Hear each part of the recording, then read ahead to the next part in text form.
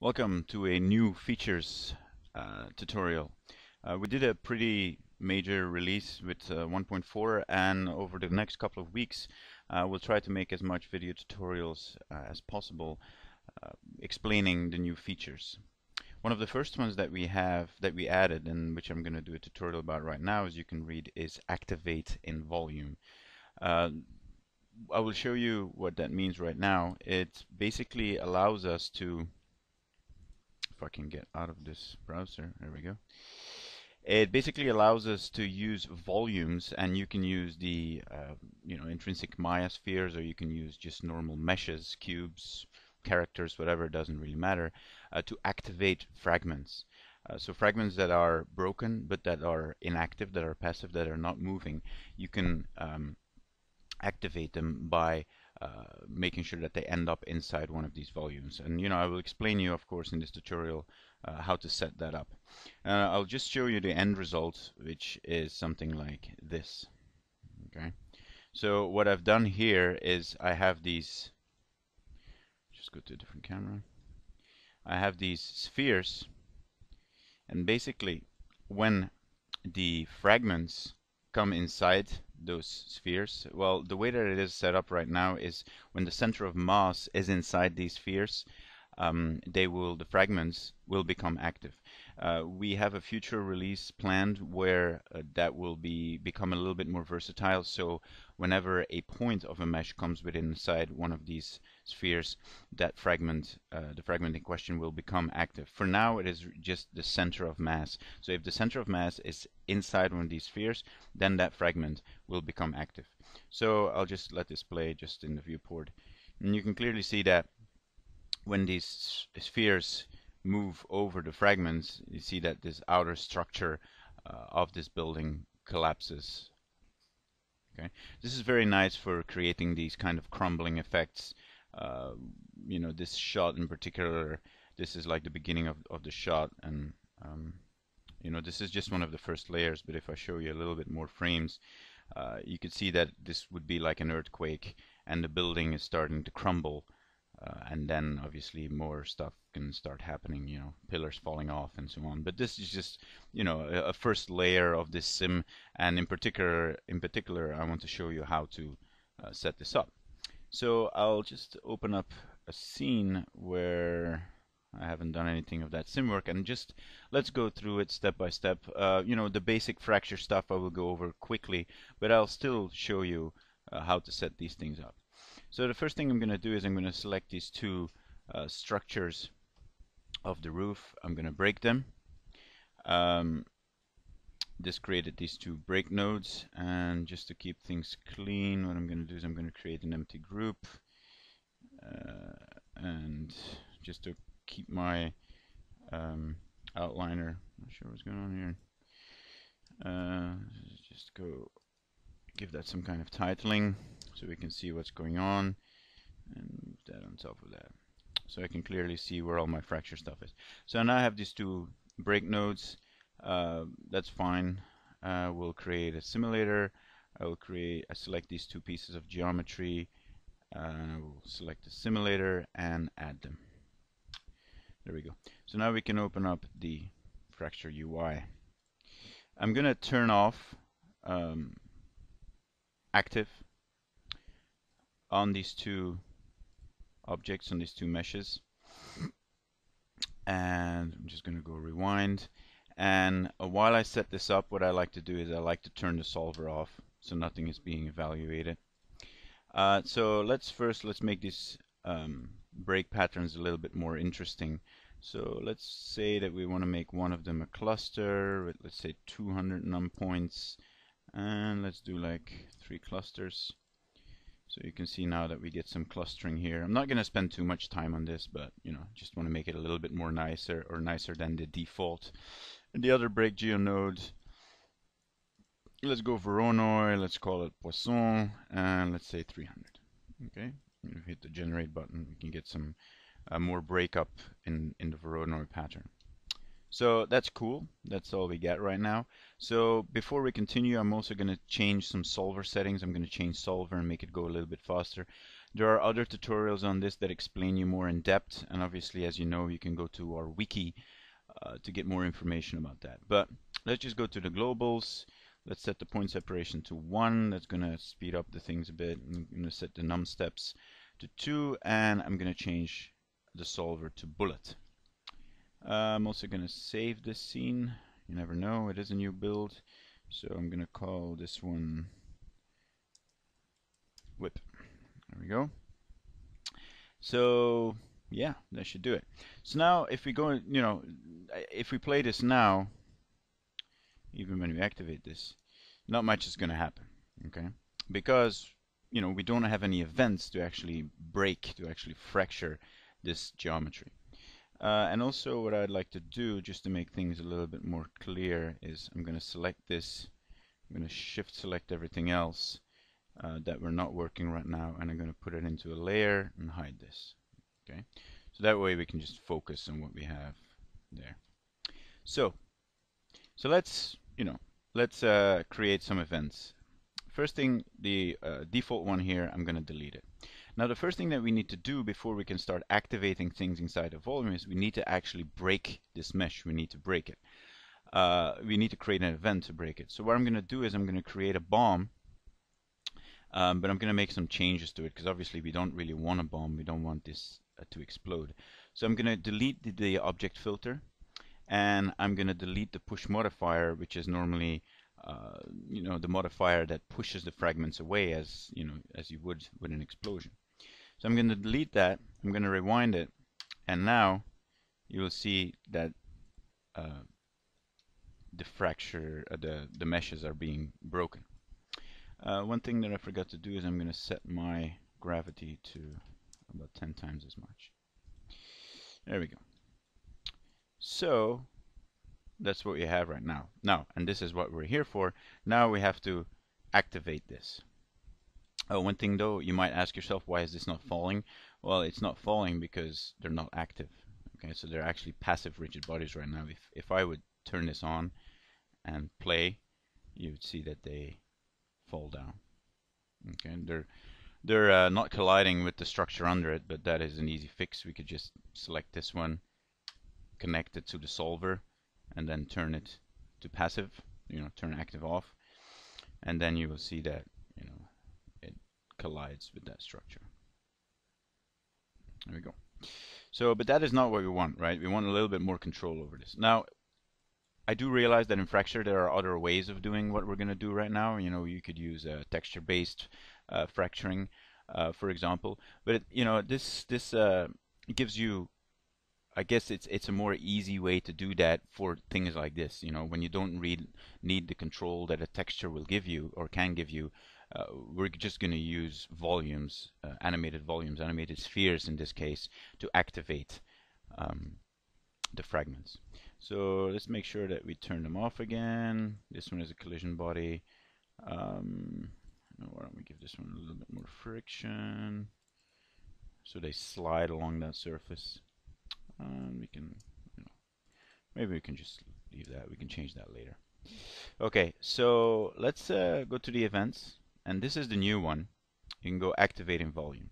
Okay, if we just create that event, it's basically ready to go. You can see if we have a quick look at the event stack here, at the filter stack, what is happening is it's checking the fracture count is 1. The fracture count is indeed 1 because we already created the fractures or the fragments in the previous event. So it's just going to act on already created fragments. Then we're going to trigger it once, and this is the new one here. This is the volume filter. Okay, the volume filter, as you might have noticed here, it created this volume here, which we will change in a bit, within which something can happen. Now that can be a lot of things. You have a lot of modifiers, but in this case we're going to set the assign modifier to active and 1, which means that if the fragments get created in the event, we assign a modifier to the fragments, and that modifier will activate the fragments.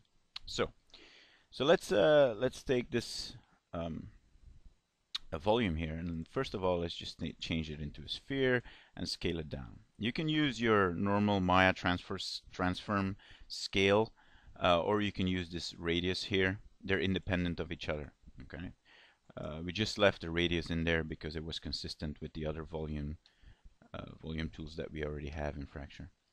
So let's just take this first one here and then let's animate it from top to bottom over, let's say, 20 frames. Now I'm gonna make this quite small so it just encompasses the structure that we have here. So let's just start about there. Now one thing that I like doing, like I said, I like to turn this off so Fracture doesn't do any calculations while we're messing about with keyframes and stuff. So I'm gonna set a keyframe here and then just shorten my timeline a little bit, say 50 frames. And then on frame 20, I want this puppy to go about here, under it. That, so a keyframe, make sure that in about the middle it covers that. Something like that. So let's have a look at that. Yes, that should do it. And obviously, if this is not working, this is the great thing about Fracture. It's completely procedural, so you can just go back and make some changes. Now, we want the other one to do that as well, but we want it, we want the similar effect to happen on this. I'd say some kind of beam, I guess you would call it, the structure here. But we want to stagger it. We want this one to start crumbling a little bit later than this one. So the way to do that is you simply create another event exactly the same. You go activate in volume, and let's set this one to sphere as well. And for this one, we're going to do exactly the same. But then I'll show you a filter that you could use so it doesn't start evaluating before the frame that you actually want it to. So sorry if this is a little bit boring, but I just wanted to do it step by step. I didn't want to fly over stuff and then you wonder, hey, how did that happen? So at least, I know it's a little bit boring, but at least you can see step by step what I'm doing so you can follow exactly what's going on. So let's, 15 is good. Set the keyframe there, go about 10, or, let's make this one a little bit faster. So at 30, it will have crumbled already. So there we go. This one here, set another keyframe, check about in the middle, move it out a bit, make sure that it encompasses everything. Yep, that should do. So let's just save this. Okay, so now one thing that we're going to add is on the second event here, I'm going to add a time filter because I only wanted to start actually evaluating at frame 15. So I'm going to add a time filter. I'm just going to say, only start at frame 15. This is the ultimate control that Fracture gives you over basically everything, and in this case over fragments. So let's go back, let's turn our solver on, and let's see what happens. Now, again, I want to stress how fast this is. This is obviously not real time, but you get instant feedback. So now you can see that things, if I could just move my camera a little bit, that things are starting to fall down based on where that volume goes. And you can see the one here in the background is doing exactly the same thing. Okay. So maybe this is a little bit fast, if you would, like a crumbling effect in a movie, it would go a little bit slower. But that's obviously up to your artistic input to start creating that. Now, that's that. So let's move forward a little bit. This is very easy. As you can see here, you have a couple of shapes that you can use. You can use a cube, you can use a cylinder, and you can use a mesh. Now I'll do another tutorial where I explain you how to do a mesh, but it's very simple. You just select the option here, mesh, and then you connect the mesh. Okay, and it can be anything, and it can be deforming, which is very powerful. You can have a character walking through a wall, and you would activate fragments as he walks through the wall, and then you would use his body as a collision object. Again, I will make more tutorials about that at a later stage. Now, let's move forward a little bit and set this up a little bit more so we get some collisions going on, and then so we can cache it. So one of the things that's going on here is if I bring back everything, you can see that by default fracture collides with the solver floor. You will see that when these fragments hit the floor, they collide with the solver floor, which is just a imaginary plane. But in this specific shot, we have a floor here that was created by the modeler, which is Jason. Awesome model. We'll be using this model for a lot of tutorials and for some more shots, and we'll explain more about it, how it was set up in other tutorials. One thing that I forgot to do is I forgot to set my solver to bullet, so I'm just going to save my set my solver to bullet. Another beautiful thing about Fracture, you can just change solvers in the middle of a sim.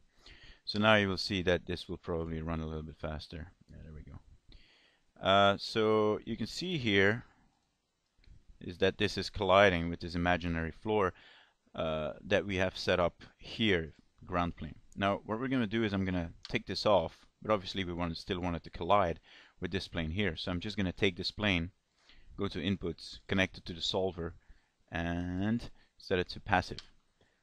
And I'm just going to save this.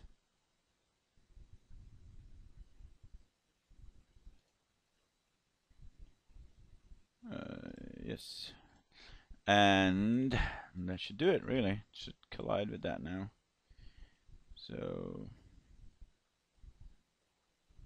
I do realize that it's going through the building a little bit, but once I've shown you how to set it up with the floor, it's very easy to set it up with any piece of geometry. See that it's colliding perfectly with the floor now.